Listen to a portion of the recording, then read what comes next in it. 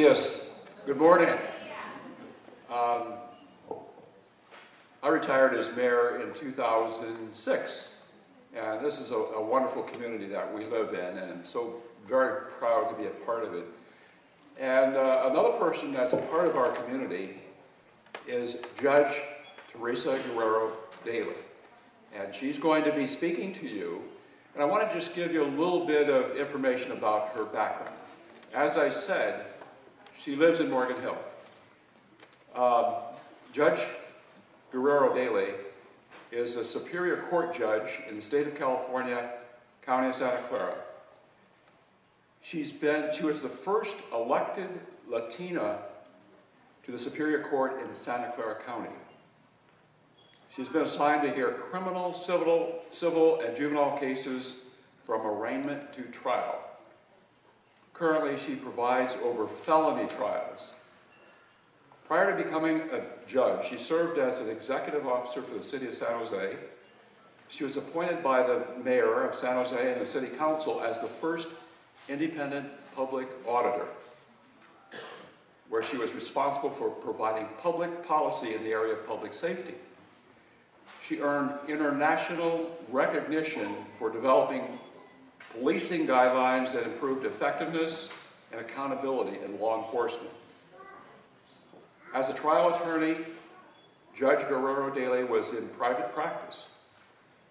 She also served as an arbitrator deciding consumer versus auto manufacturing cases. She was also certified as a mediator in conflict resolution. Judge Guerrero-Daley was the first female special agent for the U.S. Drug Enforcement Administration assigned to San Jose.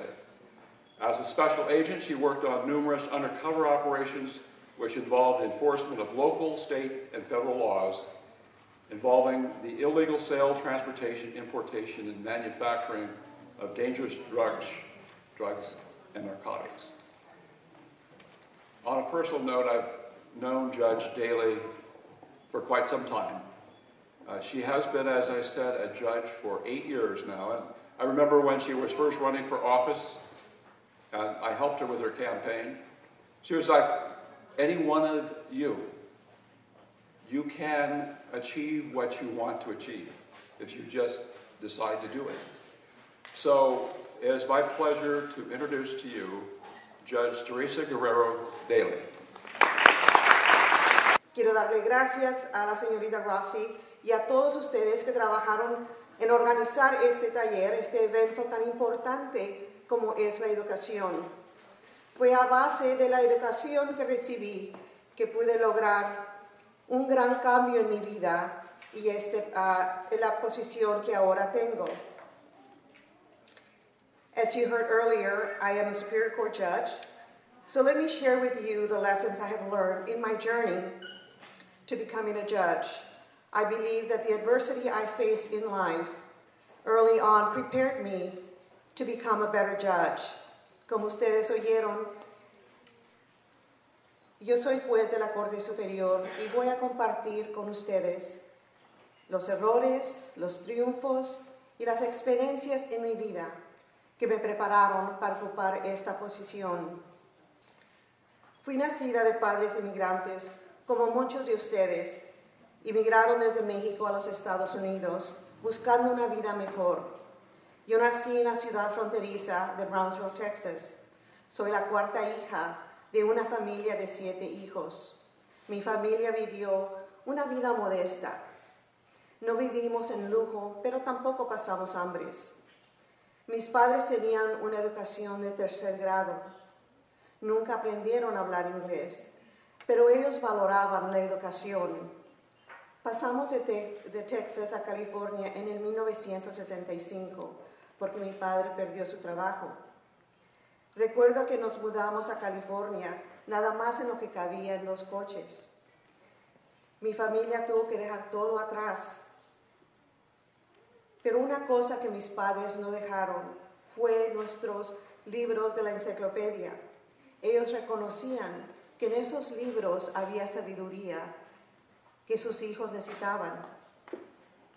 Nos establecimos en Visalia, en el Valle Central, y a los 13 años aprendí lo que es trabajar. Trabajaba desde las 6 de la mañana hasta las 6, 7 de la tarde, en el ardiente sol que a veces subía arriba de 100 grados. Mi primer trabajo fue piscando tomates. Hasta este día, como les dije en inglés, detesto esos tomates. Yo dejé la escuela a los 15 años y me fui con mi novio. El próximo año tuve mi primer hijo. Como no tenía educación ni oficio, trabajaba cosechando fruta en canerías o haciendo limpieza. A la edad de 23 años ya tenía 3 hijos y un matrimonio fracasado. Trabajaba por sueldo mínimo y vivía en campos migratorios o con familiares. Esto fue lo que me hizo regresar a la escuela. Allí conocí a unos maestros muy lindos que cambiaron mi vida. Ellos vieron en mí algo que en realidad ni mis padres miraban. Ellos me ayudaron a enlistarme en el colegio comunitario. Y esto fue lo que cambió mi vida. Quiero darle gracias, reconocer a todos los maestros que están aquí presentes, porque siento mucho respeto por ellos, agradecimiento. Y en realidad yo sé que nunca les terminaré de agradecer, porque ahora que estoy aquí delante de todos ustedes, yo sé que no hubiera estado aquí sin lo que ellos me ayudaron. Así es que para todos los maestros, otro aplauso, por favor.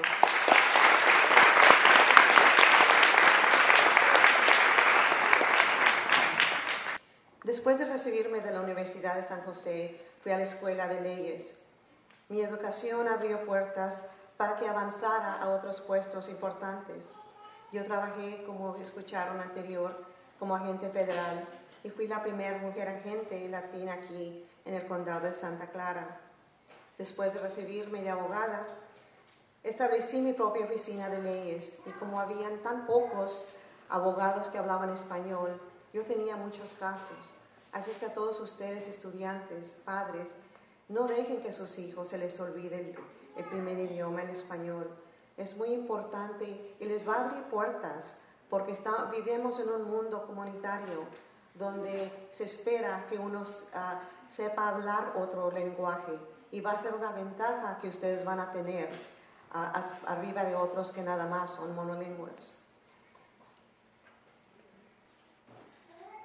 En el 1994, la alcalde Susan Hammer me nombró directora de la agencia de la auditoría de policía.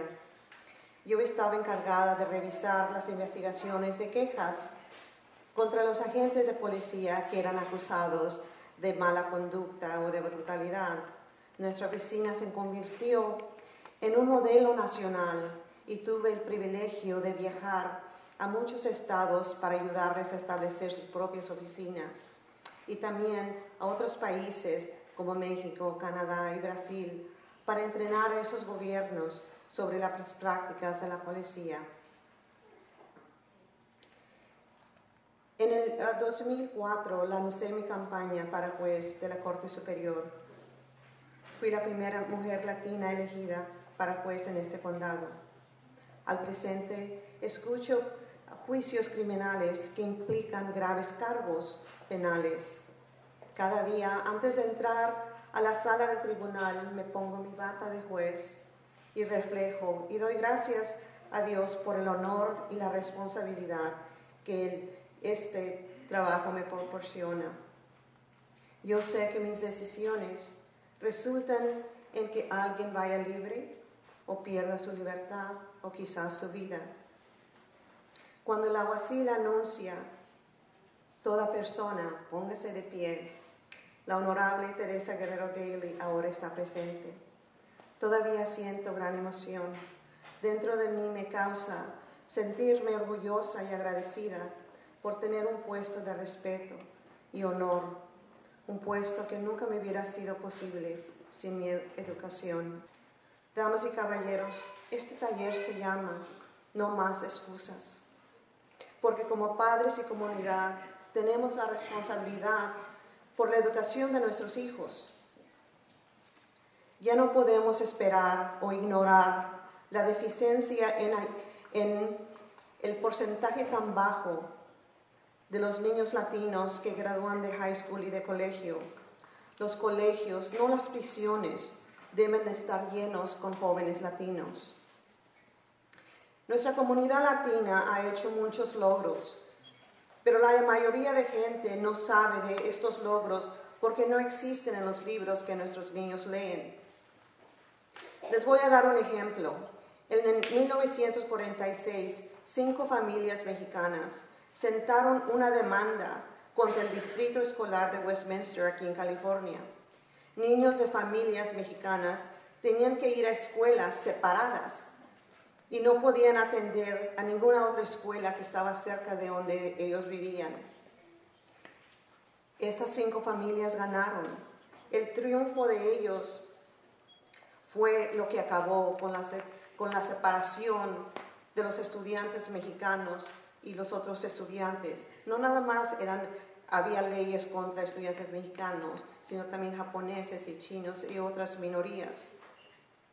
Fue este caso el que logró que el gobernador firmara una ley que prohibía que se separaran los estudiantes en las escuelas públicas. Fue este caso que después resultó en que la separación de estudiantes a base del color de la piel terminara en todo nuestro país, para que cuando el caso de Brown versus Board of Education fue firmado, fue este caso el que empezó todo ese movimiento. ¿Por qué? Porque en este caso las organizaciones que trabajaron para pelear este caso incluyó un abogado que después fue el Chief Justice de la Corte Suprema de los Estados Unidos. Y él fue el que, recordando el caso que sucedió aquí en California, fue el que avanzó ese caso. Y ahora, un caso que, como dije antes, mucha gente no se da cuenta, pero eso es un triunfo que nos pertenece, un triunfo que sin aquella familia Méndez no hubiera sucedido. En febrero 15 del año pasado, el presidente Obama le presentó la Medalla Presidencial de Libertad a los hijos de la familia Méndez, porque ellos fueron uno de los estudiantes a quien se les negó atender a la escuela Westminster. Familia, no debemos tomar los sacrificios en vano. Estamos creando nuestros futuros líderes aquí en la área de la Bahía, aquí en este cuarto, porque nos reunimos para promover la educación.